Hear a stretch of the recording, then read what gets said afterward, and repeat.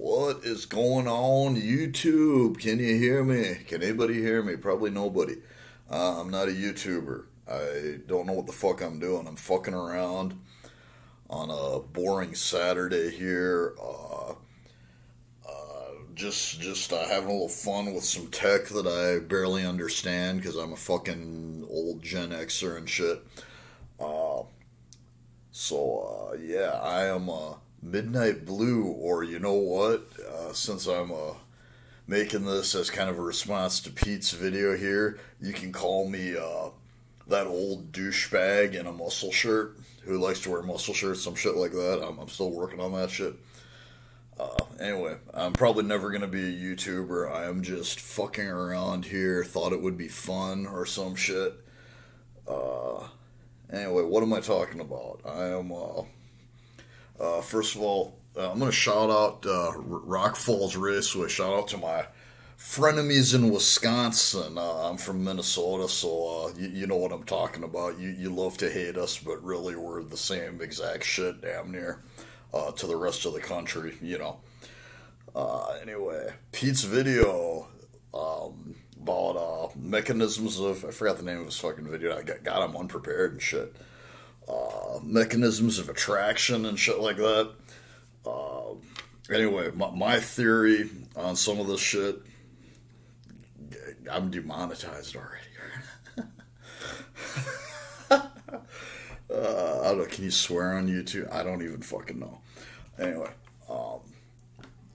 I have my own, like, little theory, or, first of all, I'll say, I'm not an absolutist about any of this shit. I can't go 2 minutes without swearing. God, I suck. I got my own theory. First I want to say, I think there's grains of truth to all these theories. I think the black pill stuff is a little more towards the truth, but it's certainly not anywhere near as absolutist as these purists want to believe it is.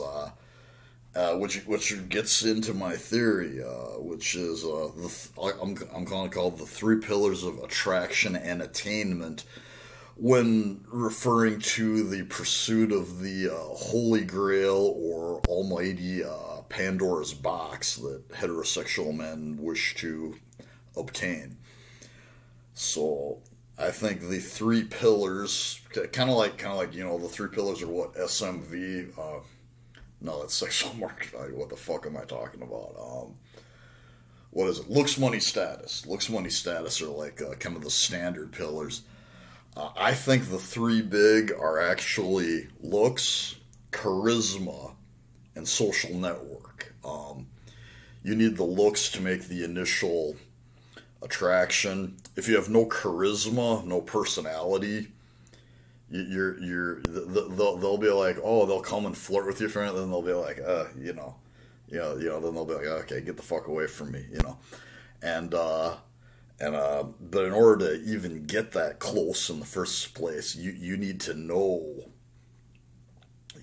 somebody, because women nowadays, I think more than ever, are really, it's probably social networks has probably always been a big thing, but I think even more than ever, women like think that there's a rapist around every bush and shit, so they want to know. They want to know who you know and verify your stuff socially and know that you're okay and safe, or that kind of thing. So I think those are the three. I think those surpass. Well, we all agree on looks in the black pill, and I think the red pill pretty much. Charisma, a lot of people don't use the word charisma. I like the word charisma. I think that says it better than game or some of these other, terms that are used with this. I think charisma gets us. So there's different kinds of charisma, though. I'm not talking about necessarily leadership and shit like that. I'm talking about what some people call